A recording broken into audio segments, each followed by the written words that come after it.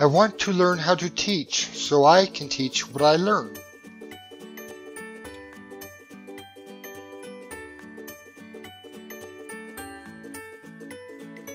In this video, I'm going to demonstrate how to create your own styles in Microsoft Word.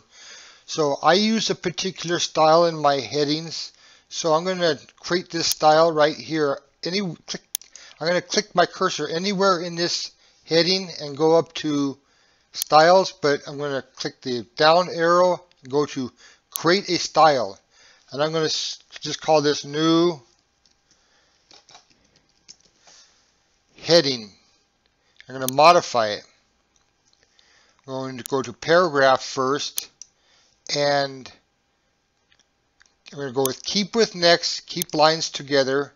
Under the indents and spacing, I'm going to go to 0 spacing after, and then go to double and click OK.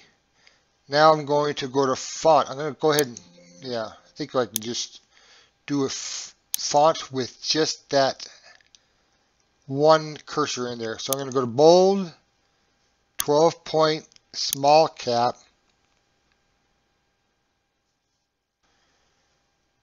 Click OK.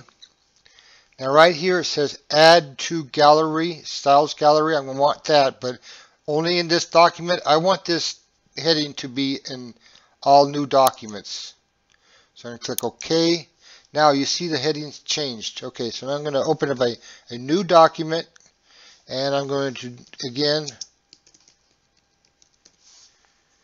my heading. So I'm going to go to my new header. I can go to any one of these other styles, but when I go to my new header, I get that style. So anytime I want to create a style, I don't need to redo everything in every document because it's based on this template. So anyway, thanks for watching, and I'll see you in the next video. Thanks for watching, and don't forget to like and subscribe.